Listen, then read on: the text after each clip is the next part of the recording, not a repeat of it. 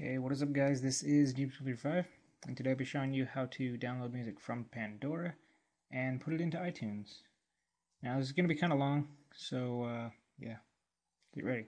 Anyway, I need a jailbroken iPod, and you just go into Cydia, right? Wait for it to load. Okay, then after it's done loading, you go to Manage, and then Sources, and then get this. Either you can get Insanely High, this one right here, or Sinful iPhone Repo. I would get this one, sinfuliPhoneRepo.com, and then add that. It should say, do you really want to add it or something, and then just press yes. But yeah, get that, and then go to search, and then type in Pandora Downloader.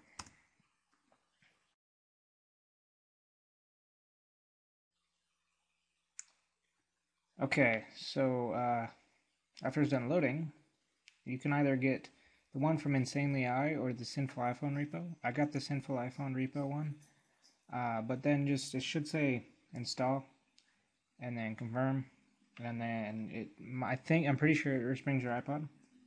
But yeah. So after that, you just go into Pandora.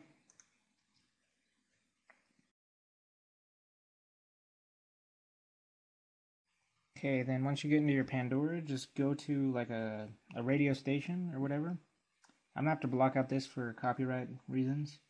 But this little button right here, this little tab between the two thumbs, you usually don't have save song, but just get save song, and then it should come into the app Pandora downloader, and it should download that song.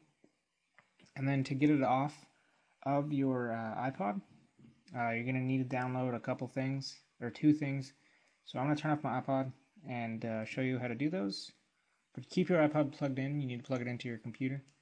So you need an audio converter. I'll give you this one, and iExplorer, which is something to like explore your iPod and all the files and stuff. So after you're done downloading them both, just go into iExplorer, wait for it to load.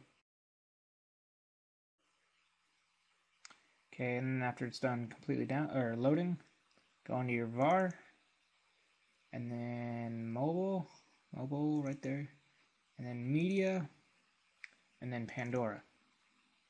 And as you can see, I have a bunch of songs that I haven't put onto my computer yet. The one that I downloaded for you guys was that song right there, Cracks, Flux Pavilion remix. But you can just drag them over, and it'll drag it over. Now to put it into your iTunes and onto your iPod, you need this audio converter. And the reason why is because the new version of iTunes doesn't allow you just to drag over MP3s. It needs to be MP4 or an M4 peg or something like that. So convert the file that you have into a M4A if you're using the one that I have. Convert. This might take like a couple seconds, 30 seconds, something like that.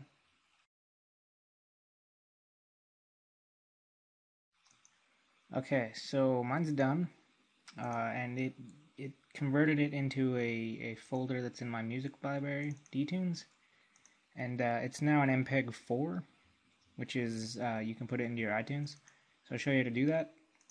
Okay, and then after done opening iTunes, you can just drag whatever the song was over, and it should work right there. So that's how you do it. I hope you watched, and please comment, rate, and subscribe.